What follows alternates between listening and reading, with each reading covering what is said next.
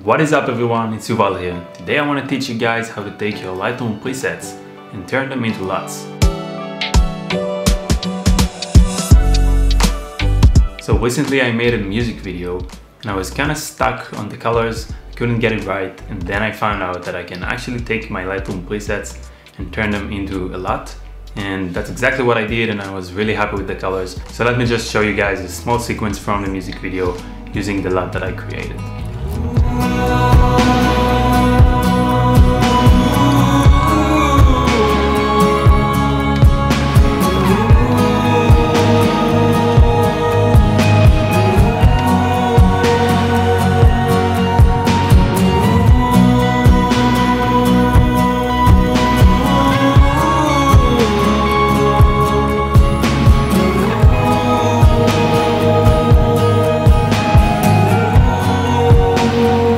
If you're new to this channel, my name is Yuval and I make videos about filmmaking and travel. So if you're interested in that kind of content, make sure you're subscribed. And also hit me up on Instagram because I got a lot of stuff going out there.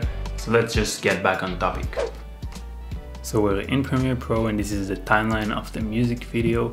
And the shot you're seeing right now is without any color to it.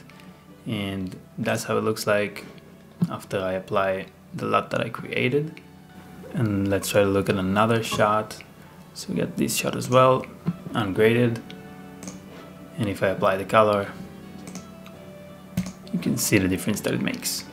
So I was pretty happy with the color that I've been able to create here using my method of transforming Lightroom presets into LUTs. And I'm gonna show you how you can do it too.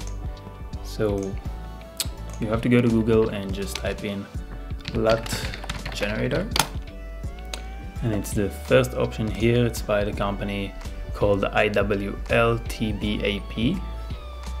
So pretty simple, you just click on download and click again on download, and I already have it on my computer, so I'm not gonna download it again. But essentially this is what the LUT generator looks like. So you can see you have two options here. So the first thing we need to do is go back into Premiere Pro, and we need to take the snapshot of a frame that we think would be a good option, would be a good frame to test out the color on. So I'm gonna use this frame without the color, of course. I'm gonna click on this export frame button, and I'm gonna choose where to save it.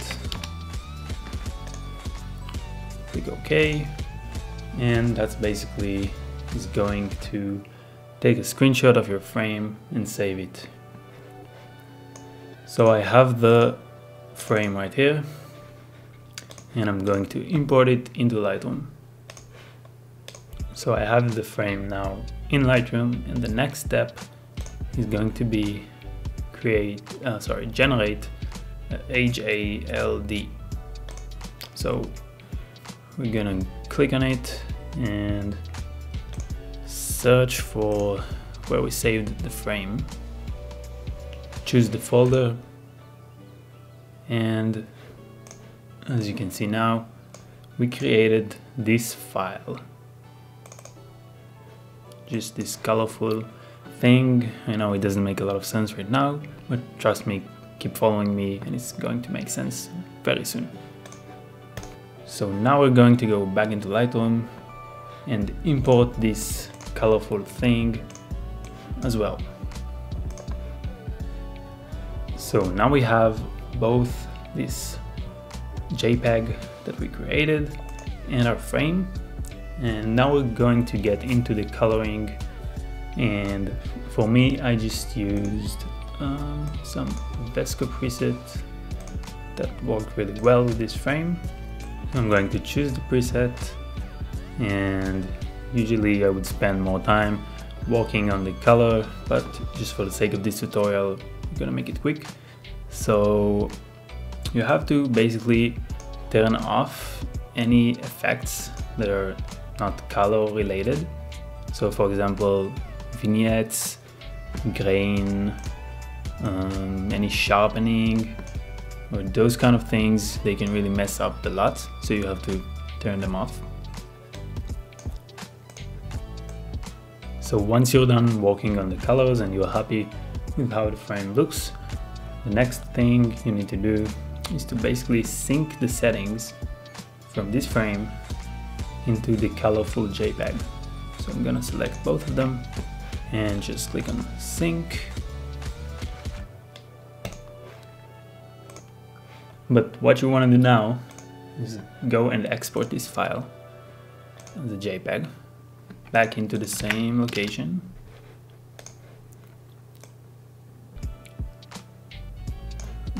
Again, take off any resizing or sharpening or anything like that. And I'm just gonna call it color export. And now we have the previous JPEG and the one we created right now. So we're almost done. We just have the final step to make, and that is get back to the LUT generator, click on convert to cube, go to the same location, choose the JPEG that we already edited. So not the original JPEG, but the one we just made inside of Lightroom. So we're gonna click open.